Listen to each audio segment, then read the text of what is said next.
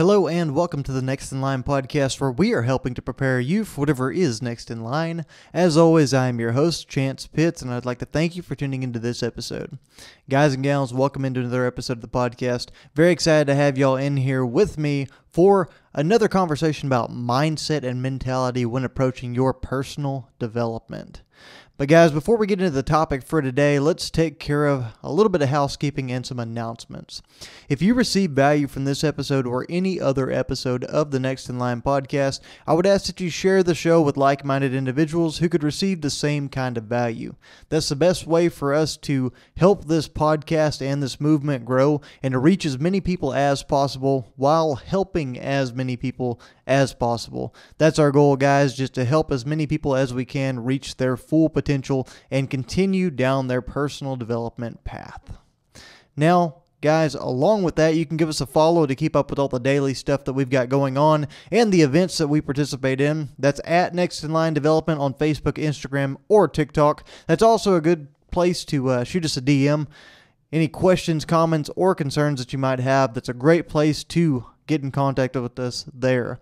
And if you want to participate in any of the events that we have going on or any of the races we're going to race in and want to be supported by the crew that's going to be there and be part in what Next in Line has going on, you can also reach out to us on those platforms as well. So guys, I mentioned races. A couple of the announcements that we have are that we have some upcoming races. KD 225 will be on October 23rd in Clinton, Missouri. It's my first race over 100 miles in length, and I'm super stoked. Like we've talked about, I've got an amazing group of individuals around me.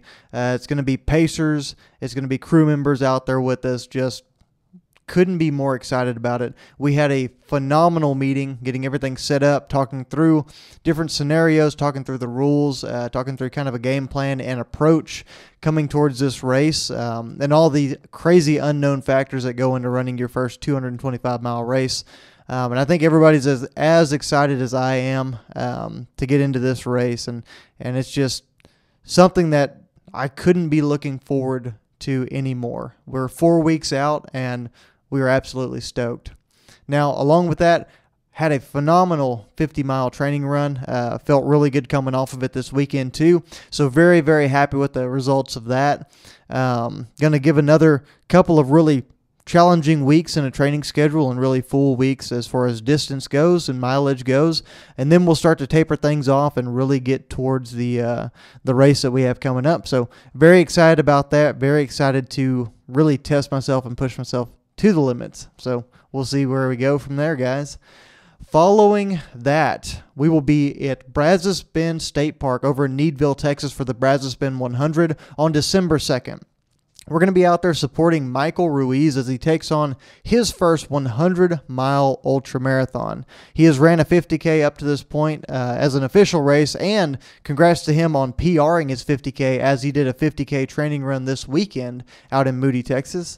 But Michael is segueing from that 50K up to the 100-mile distance, and man, he's just given it hell through his training block. He's done a phenomenal job, and we couldn't be more excited about him getting ready to knock this thing out. I really think that's all the announcements I've got for y'all today, guys. So before we get too far into this deal, I want to go ahead and say that, look, I understand there's two very different areas of discussion that we can go into with the conversation that we're about to have, especially whenever it deals with kind of some of the hurdles that life might send your way, some of the circumstances you might find yourself dealing with. And there is, like I said, two different sides to it. One is that sometimes life deals us a situation that completely and utterly changes our entire perspective. It changes how we have to operate on a daily basis. It can be something so monstrous that it hits us with, like a terrible car accident that leaves an individual paralyzed. It could be the loss of a limb. It could be the loss of life in someone that's very close to you. And it has just this incredible emotional and psychological damage that's done to you. And I understand those can be debilitating. I truly do. But that's not the subject of conversation that we're diving into today. Today, I want to discuss the other side. The cards that were quote unquote dealt to us. The traditions that have been passed on to us from the past. And a lot of times we use tradition fondly, but I don't see this as something that most people are truly fond of.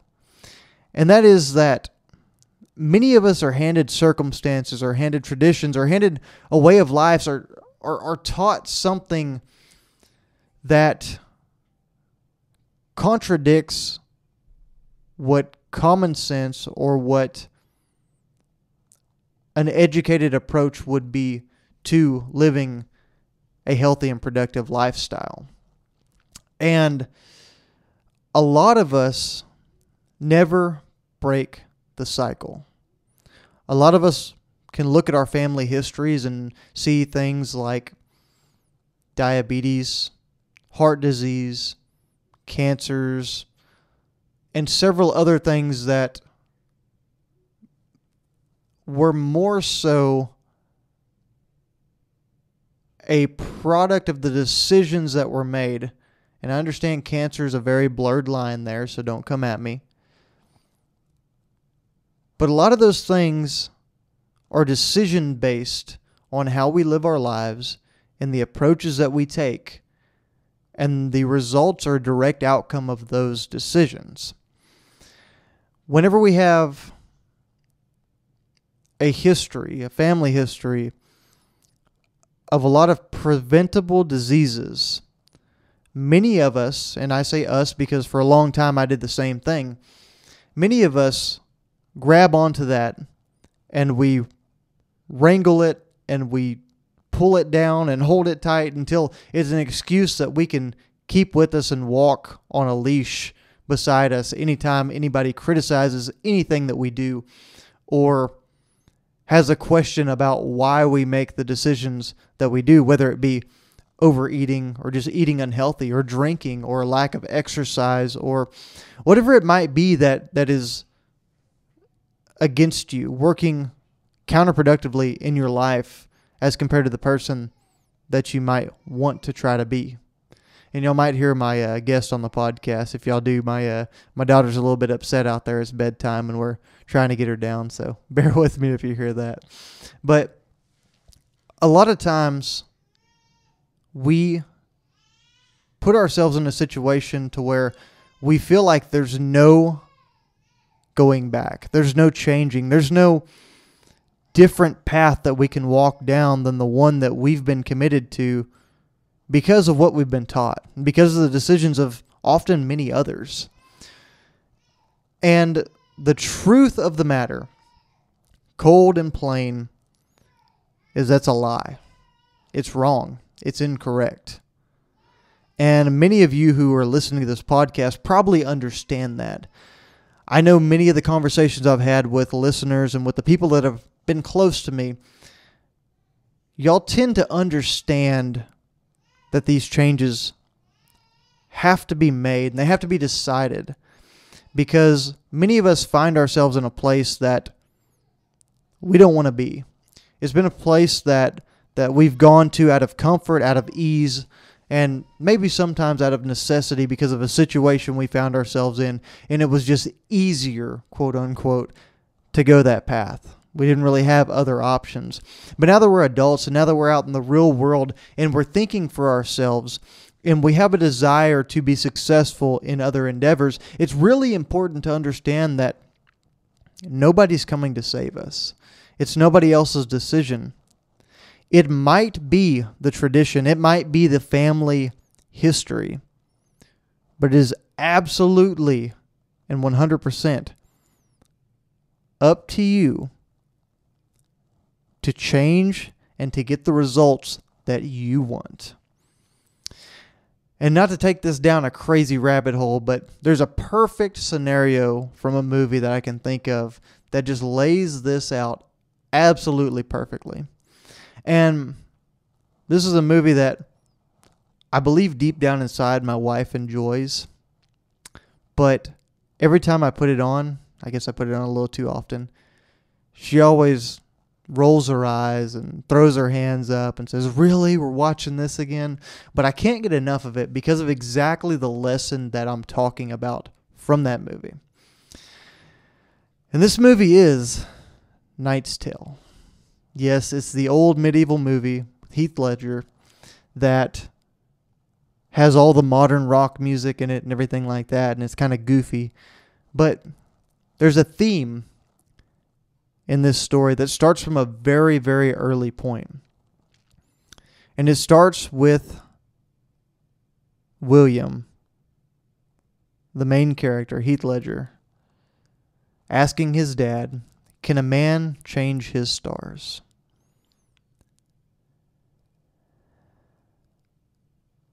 And his dad answers him, "Yes, William. If he believes enough, a man can do anything." What he's really asking there is he's asking for permission.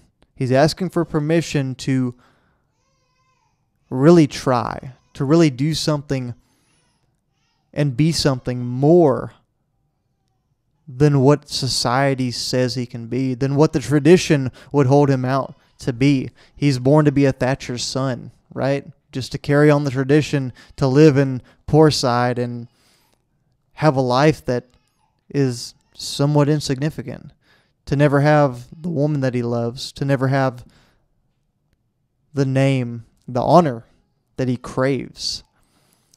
But he asked permission there, and luckily his father answered it properly, right? He gave himself the permission, or he gave his son the permission, I should say, to be more, to strive to be more. And as many of you know, if you're familiar with the movie, he carries on to work with a knight and try to build a name for himself, and he gets to a point where things kind of go downhill, and then through circumstance, sorry if I'm doing any spoilers here, but it's an old movie, guys. If you haven't seen it yet, you absolutely should. But I'm going to spoil it a little bit. He works with this knight until somehow that knight dies one day in the middle of the tournament. And rather than go hungry and not get paid, William decides to saddle up and to joust. So he participates in the last round of the tournament, has to just stay on his horse, and he wins, and he sure does. And from there, he sees the path. He sees his path to his success. He sees his path to his reckoning, his life changing, the major event that's going to take him in a completely different direction and change his stars. And he goes after it relentlessly. It takes some convincing. It takes some lying. It takes some absolute insanity in some ways, bringing on the companions that he brought on him and going into the events that he went on, forging documents and pursuing true love in that endeavor as well. But the theme of the story stays the same the entire way. And through hard work, perseverance, luck, and just honestly an unwavering ability to figure it out, he changes his stars. And why did I go on this long rant and tell you this whole synopsis of what this Knight's Tale movie was? Guys, it's because we're living the same thing. The problem is, everyone we've asked permission from has told us no. And perhaps asking permission wasn't outright asking, but it was whenever the rules were laid out for how we should address our lives, whether it was how we should handle our finances because we've always been broke and poor as a family, whether it was how we should handle our diets because we've always just ate whatever we could find or whatever was the easiest, or maybe it was just dealing with a career and a dead-end job that we weren't excited about and weren't happy with because that's just the way that people like you and me live. Maybe we didn't ask for that permission. Maybe the example was set for us, and that's what told us that we didn't have permission to change our stars, to be ourselves, to go after the things that we want. But there's a beautiful, beautiful thing that's happening around me right now. I am seeing so many individuals pursuing greatness. I'm seeing Michael going after this 100-mile race. I've seen him with career changes. I've seen amazing things that he's accomplished here recently. I've got great friends close to me starting businesses. I've got good friends that are changing jobs and changing careers and having constant productive conversations about how to get more out of life, how to strive to achieve their goals, how to give themselves permission to go down the path that they're wanting to go down. And they're really separating and dividing out that line, because this is a very thin line, but they're dividing that line and then crossing over it, the one that separates it's tradition. I came by it honestly, and I'm going to be the one that changes. Ed Milet actually has a phenomenal story about this, and I won't bore you with all the details of it, but the general little snippet that I'll share with you is that every family is headed down a path and a trajectory, and they're headed on full steam ahead, exactly where they've always been headed, until one individual, one person, decides to make a change. There weren't rich people in the family until one person decided to make a change, to start a business, to go after what they wanted, and to become rich. It hadn't always been like that. There weren't always ultra marathoners in the family until perhaps one person decided to make a change. And then it all switched. All it takes is one. It takes one individual to decide that they've had enough, to decide that they want something more. And the rest is history. And guys, you might be sitting there thinking, yeah, this all sounds great. It all sounds so dandy. I could change all of these different things, but that just doesn't work for me, Chance. And I understand. I do. Because much like each and every one of y'all who is scared of change, who is scared of doing something different, thinking outside of the box, I'm scared too. I've been scared. There's so many different aspects of all of this. It's crazy. There's so many things to be worried about, right?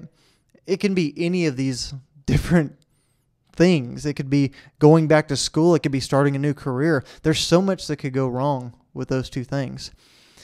Admitting that you don't know what you're doing and being a novice at something again for the first time as an adult. That's extremely challenging.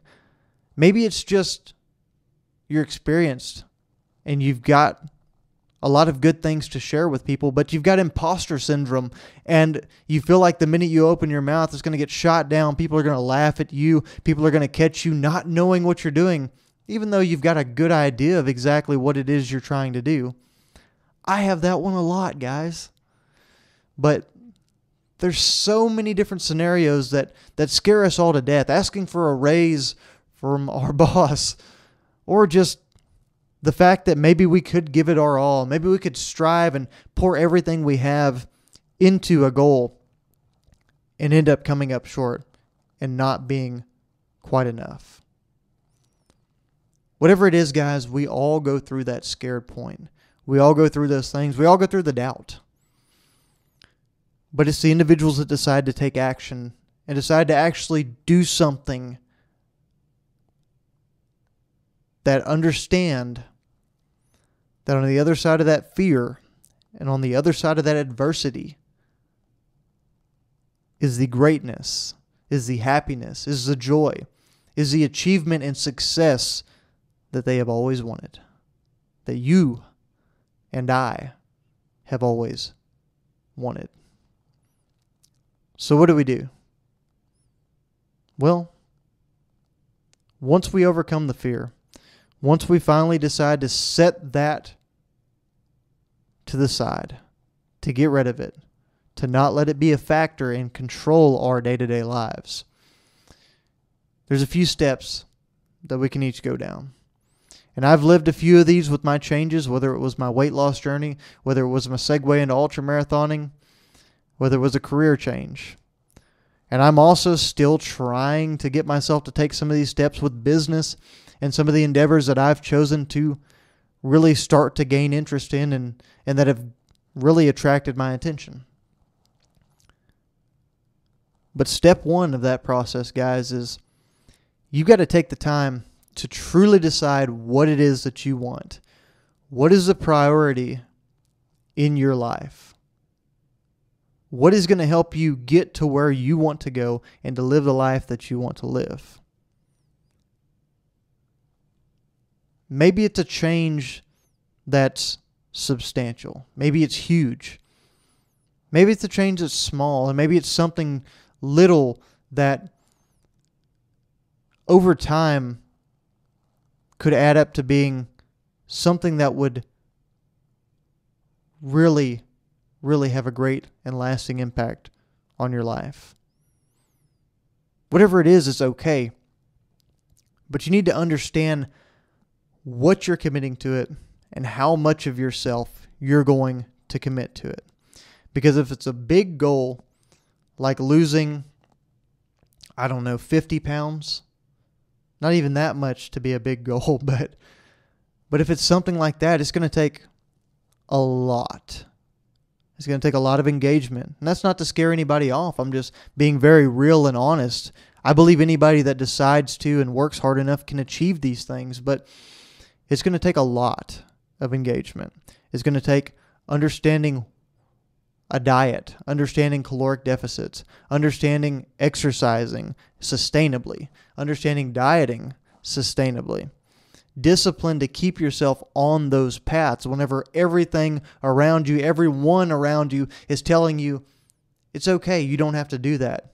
Nobody's judging you. We like you just the way you are.